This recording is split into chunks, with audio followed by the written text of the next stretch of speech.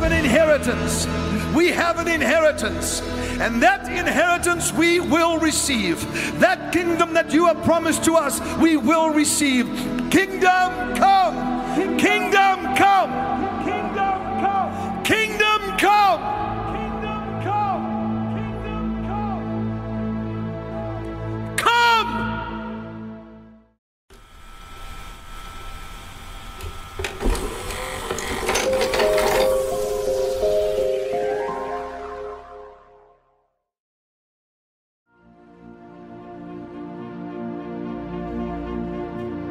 Made you a light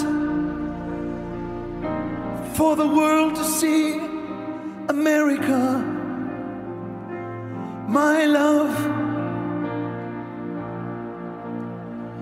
I made you a voice for the world to hear. America, you are my love. You are my love, you are my light, you are my song in the night.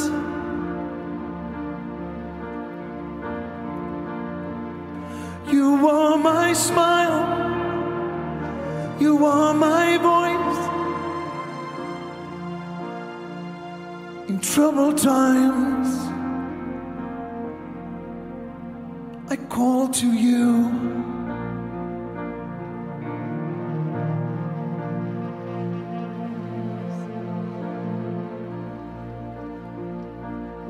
You are my light, America. You are my voice of my son.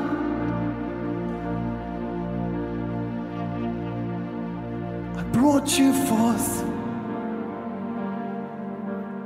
for myself, America, my love.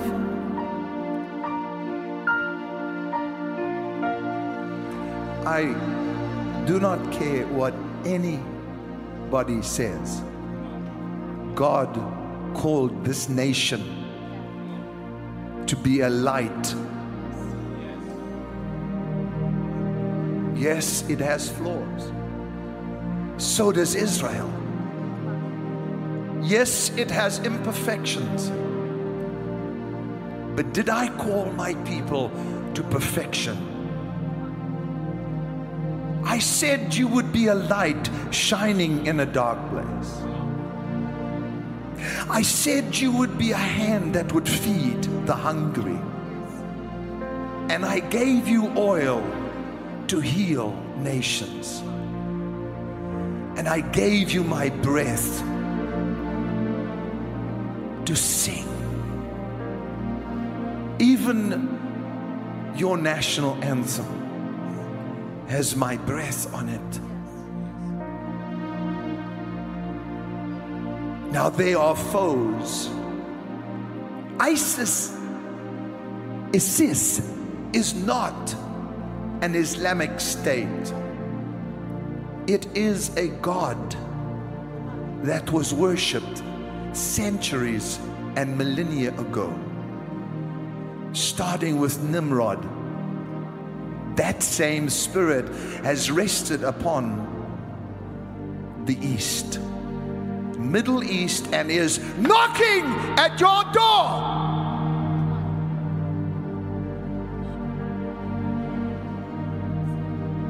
But you have acknowledged me as the Lord God of your nation.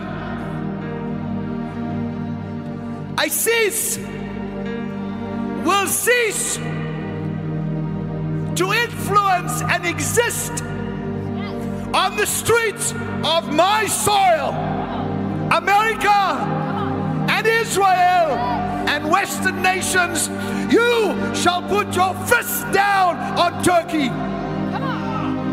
You shall put your fist down on Russia, Syria and Iran. ISIS, heads gifts have been taken from children. I do not like that, says the Lord. Therefore, I have come to the earth to examine and to inspect, to see how I shall judge you in the presence of your enemies. No 9/11 attempt shall be to their satisfaction, says the Lord. No, but watch Chicago and watch Michigan, for there are terrors that draw closer and closer to banish the sounds of praise. Israel has praised me and shall continue. My people, ecclesia, shall praise me and they shall continue. Therefore, I am the guardian of this nation, and I will put a stop to it and expose in the fall until you realize that I have spoken, and it is so, says the Lord of hosts. Come on!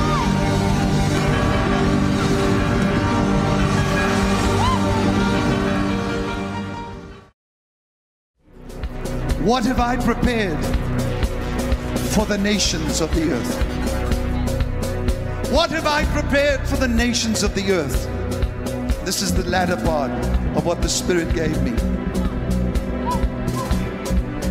What have I prepared for New Zealand? What have I prepared for Ukraine? What have I prepared for Russia? Estonia, Europe, and the Middle East. Yes, Yeshua is moving to a people who are dissatisfied. There is only one God but Allah, they say. Pick me up a little. There is only one God but Allah. Would you like to know what the Lord has to say? There is only one God but God. There is only one God but God. And I will go where I wish. I was able to tear down the wall through Ronald Reagan. And the curtain. But there are two more walls that will come down.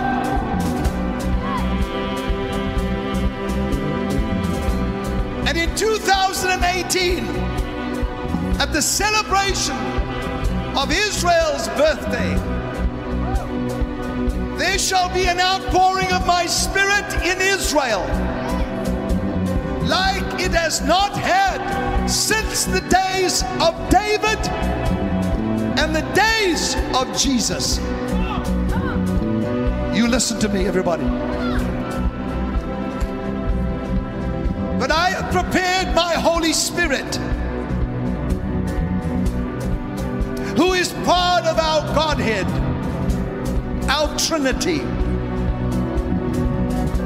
to bring upon the earth, and especially America, Canada, France, the Netherlands, Germany, and many others. A move of the Holy Spirit that will creep over into the streets of the Middle East, and there shall be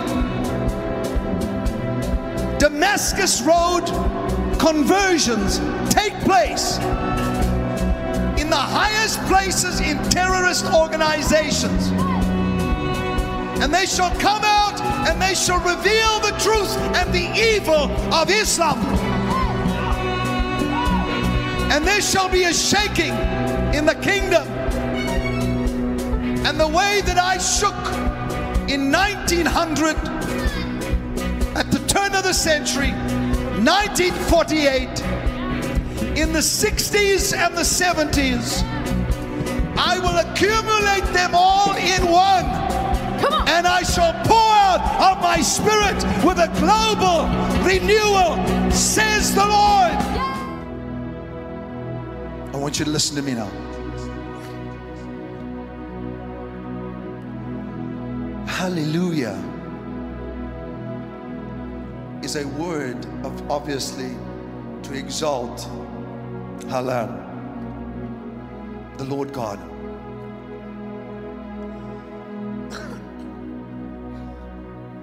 And I want you to hear me, please, because that song, not even specifically the melody, but the hallelujah will suddenly emerge and begin to be sung all over the world. They say that Islam is attracting young people,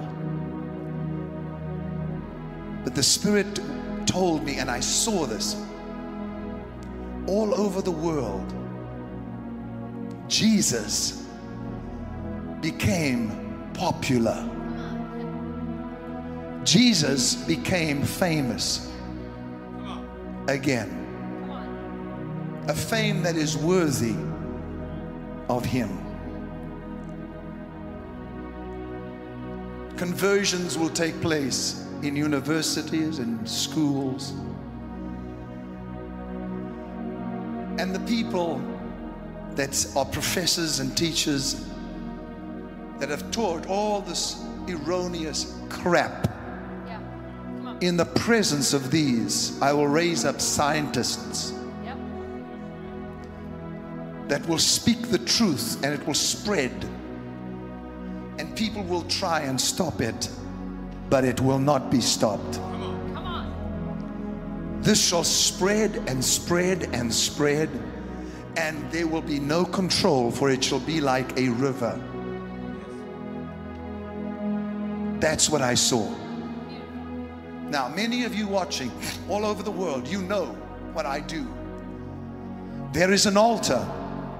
You've heard it directly from the Spirit of God, how He is going to move from one nation to the other through the streets.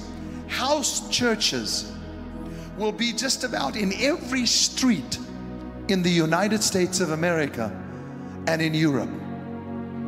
Every street, every neighborhood shall have the ability and to hear the gospel of the kingdom.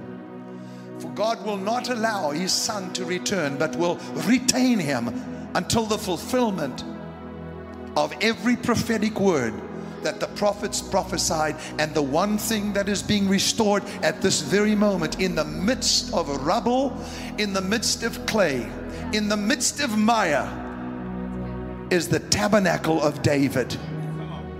The restoration of the tabernacle of David will bring about souls into the kingdom by the millions, the tens of millions. And it shall be known, spoken about by Time magazine. And I saw a new magazine that is also going to come forth. Not necessarily on paper alone, of course not, to be on the internet, but that shall speak of Christ, but it shall use the finest of scientists, the finest of athletes, the finest of artists, the finest of economists and business people. Prosperity is at our door. Now you may say, that doesn't look possible. Do not say that, because what God requires from you now is faith. You see, faith is the only thing that can please God. It says without faith it is impossible to please Him. If you're watching me now, you heard the word of the Lord, you receive faith. If you believe what God just said, and you know what, it takes a bit of guts to do some of the things I do, but you know, I heard it from Him. Every person that is watching me, everyone that heard this word in God's presence and in the presence of His word at this altar, I'm going to allow you to give an offering to God. Kim, what do you mean allow me? What a privilege when God's promise is in front of us. Many of you will walk away and say, I will not sow. and you'll have the visitation. But most of you will take a step of faith and say, I'm going to sow into that promise so I can bring it into my home, bring it into my workplace, bring it into my ministry, bring it into my family. That promise is not years to come. That promise is right now for you. And what we do here at the Den is we sow offerings and we give to Israel. We give to Ukraine. We give to people that need, like in Iraq right now.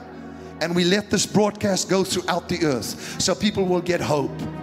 That's what is present in your home. You want to keep it there with the faith that you have. And this is a beautiful thing to do, because what you're saying is, I want an habitation of the promise.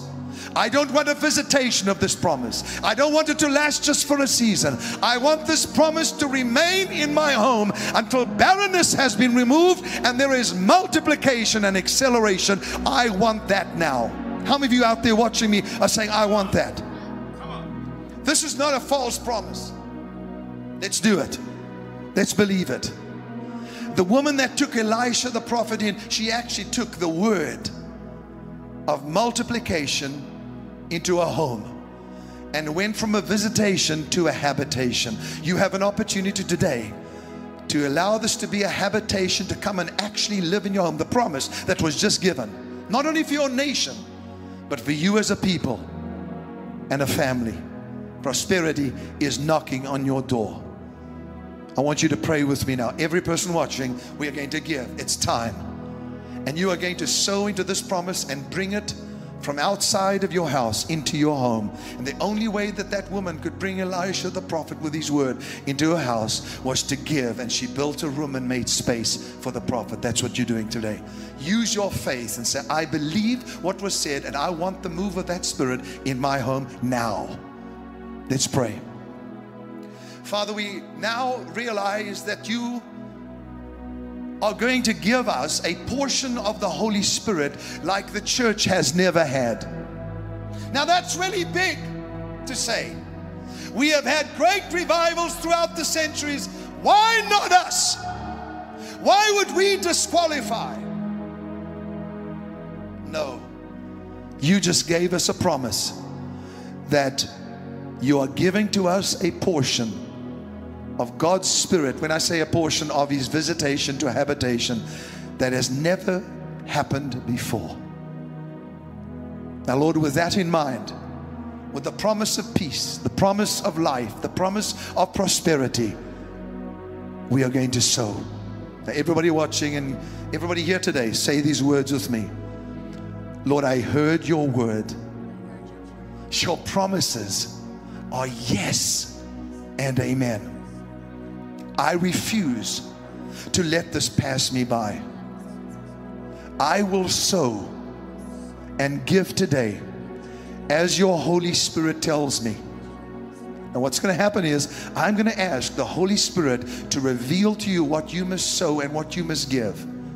Let this be the first fruits. Let this be the beginning of the invitation to God's Holy Spirit to come into your home and give you the portion that He has promised. Say that again. Holy Spirit, speak to me. Show me what to give. I sow into your promise to bring it into my house, my family, my business, my ventures, my adventures. And I thank you. As I give, this divine exchange will take place. Show me now what to give.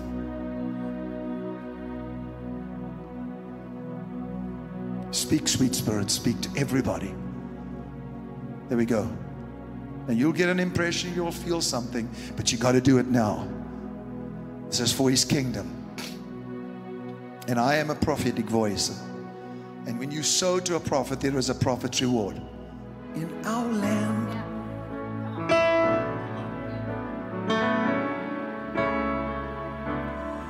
come to us, we pray. With open hands we say, you are welcome, You are welcome in our homes.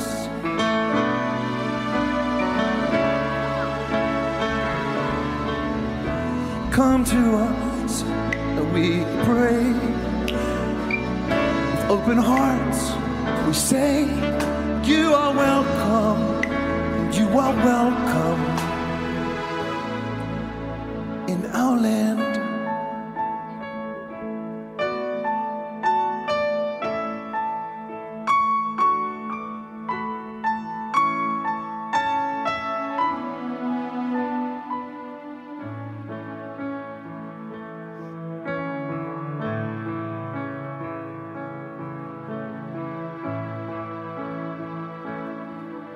We sense the presence of the Lord. I want everybody watching all over the world. There's a second part of this prophetic words about to come. There's a timing. But God very clearly stated his feelings about the blood of innocent children and lives that are crying out from a mountain in Iraq, Pakistan, Afghanistan, Syria, even Saudi.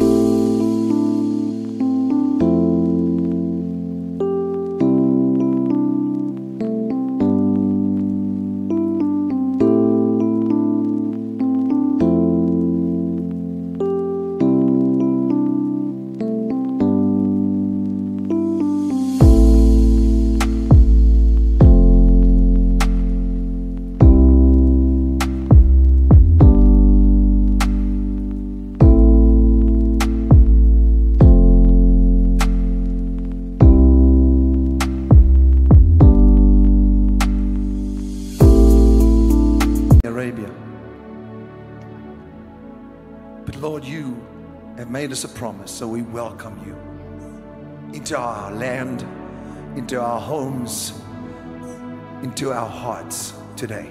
Everybody all over the world, there are many people watching.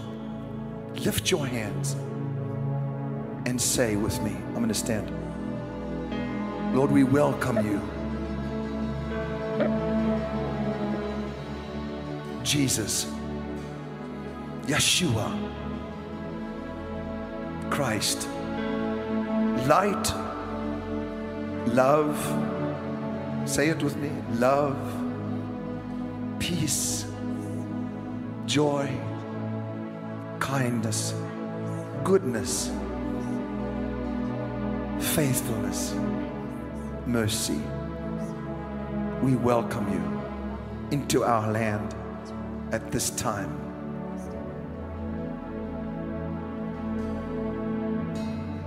Do it.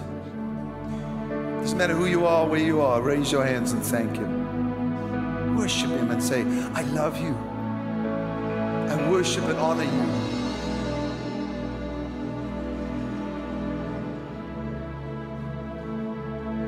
I pray that you would keep the heart of America in sacred chastity for you, the Lord that made us. I pray that you would anoint our head with oil, and let that same oil be the healing balm to heal the wounds of the nations. We lift our hands and receive the healing in our homes, in our bodies, in our souls. We lift our hands and receive restoration now. We lift our hearts and receive forgiveness of sins, remembering that we were created, his handiwork, in Christ Jesus, for good works, which the Father prepared beforehand, that we should walk therein. I pray today, Lord, that as our hands and our hearts are united, let the washing of the water of the Word take place now. Sprinkle in every home and on every doorpost. May your words and laws be written in the streets of America, in the streets of England, the streets of Europe, the streets of your nations. Sprinkle the blood on the doorposts, that the angel of death that has desired the nation, may that blood cry out. May that blood cry out from every doorpost of your people. May your blood cry out of better things than that of Abel. I pray, stop the division and the discord in this nation, and hear the prayers of your saints, even if it's just today, as hundreds of thousands will draw together all over the earth. Our one goal is to praise you and to lift you up. It doesn't matter if I don't preach or do anything. What we will do today as nations is worship you. We will lift you up, Lord, from this den and from our homes. Be glorified, O God. Let your glory cover the earth as the waters cover the sea. Let your glory be above the heavens. Let your glory fill the earth, I pray. I pray that your presence, Lord God, would drive back our enemies. I pray like Jehoshaphat prayed as he stood before the nations and he said, here they have come to take us away from our possession, which you have given us to inherit. Lord, we have an inheritance. We have an inheritance, and that inheritance we will receive. That kingdom that you have promised to us, we will receive. Kingdom come, kingdom come, kingdom come, kingdom come,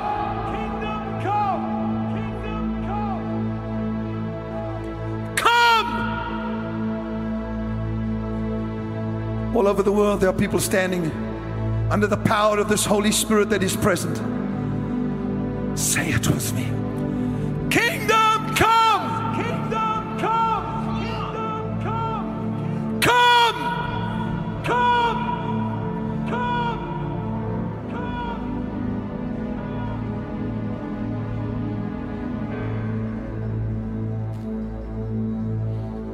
And your will be done on earth as it is in heaven.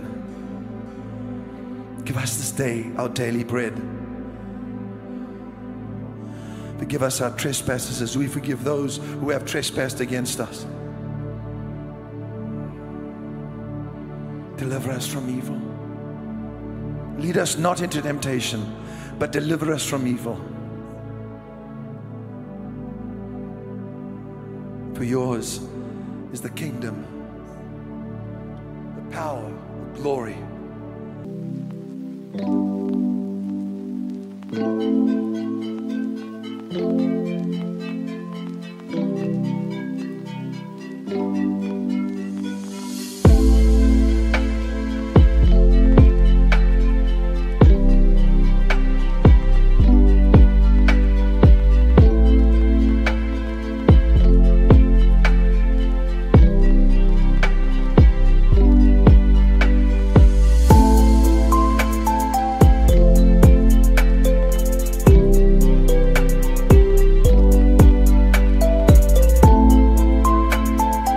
Forever and ever. And everybody watching me that has been influenced by the power of the prognosis given by our news media, I break the power of that now. What you have is a permeating of hope coming to you from one who has stepped into the future as far as 2019. That's what I've done by His Spirit, to tell you that a season of war cannot remain a season of war. Seasons change. This will come to an end, and rejoicing and celebration will once again be on the streets of Jerusalem and in the streets of America. That is all I have to say about that. Come on.